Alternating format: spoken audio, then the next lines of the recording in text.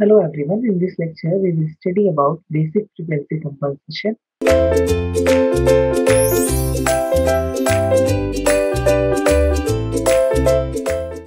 Frequency compensation. As we have already seen, op-amp circuits contains many poles, and for this reason op-amp must usually be compensated. That is, their open loop transfer function must be modified such that the closed loop circuit is stable and the time response is well behaved. Okay, so we have already seen that the stability, the one statement for this particular heading is that the stability can only be achieved by minimizing the overall phase shift, thus pushing the phase crossover out. Okay, so what is the need for compensation? It arises because the beta h, the magnitude beta h does not drop to unity well before phase angle beta h reaches minus 180 degree. So thus, we can achieve the stability by minimizing the overall phase shift and pushing the phase crossover out. Okay, we need to push the phase crossover out, which is only be possible by minimizing the overall phase shift. Okay, this approach requires that we attempt to minimize the number of poles in the signal path by proper design. And we have already seen that each additional stage contributes at least one pole. This means that the number of stages must be minimized, a remedy that yield low voltage gain and limited output swing. Okay, so we need to minimize the number of poles in the signal path by a proper design. Okay, as we need to minimize the phase shift. While the second approach is that we can achieve stability by dropping the gain, thereby pushing the gain crossover in. Okay, so there are two approaches. First is to move the phase crossover out, or second approach is to move the gain crossover in. And this approach retains the low frequency gain and the output swing, but it reduces the bandwidth by forcing the gain to fall at lower frequency. If we force to move our gain crossover frequency inside, so it will reducing the bandwidth, okay, to fall at lower frequency. So we first try to design an op-amp to minimize the number of poles while meeting the other requirement. So we have applied this concept to the telescopic cascode op-amp.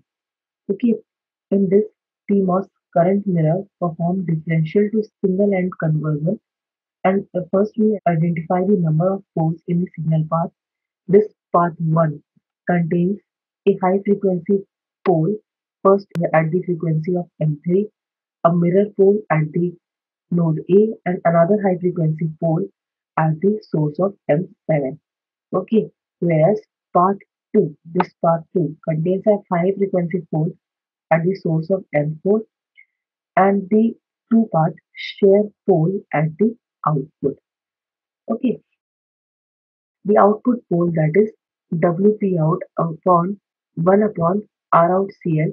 This particular output pole is usually close to the origin, and it is also called as dominant pole. Okay, WP out usually sets the open loop 3 dB bandwidth. This particular output pole is the dominant pole and it sets the open loop 3 dB bandwidth, while the first non-dominant pole is the closest pole to the origin. Okay, this is the first pole WP out, and the second non-dominant pole is WPA, which arises from at node A. This is because the total resistance at this particular node A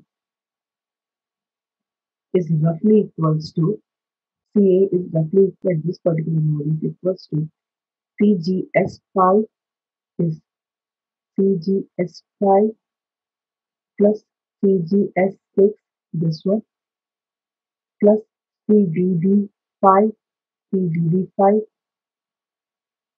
plus twice of TGD6, okay, then plus TDD3, this one, TGDD3, GD3, okay, so this is the total substance which is observed at the node A, and it's typically quite a lot larger than at node X, Y, and N. And the small signal resistance of M5 approximately equals to 1 upon GM5 is also relatively large. Okay, we node N and X, N and X, we node N and X. See roughly equal small signal resistance to the ground. Okay, this node X and this node N. But node N suffers much more capacitance. The node N contributes the next non-dominant pole. Okay, so the first is the most dominant is WPA, then second is the node A, and then third is the non-dominant pole at node N. Okay, the pole at node X and Y are nearly equal and they count as one pole rather than two. This the fourth one is the pole at node X or Y, that is minus GM3 upon Gx. Okay, so now constructing the magnitude and phase plot, magnitude and phase plot for beta h using beta equals to 1, such characteristic indicates that the mirror pole, typically the mirror pole, this mirror pole limits its phase contribution at lower frequency than that of other non-dominant poles.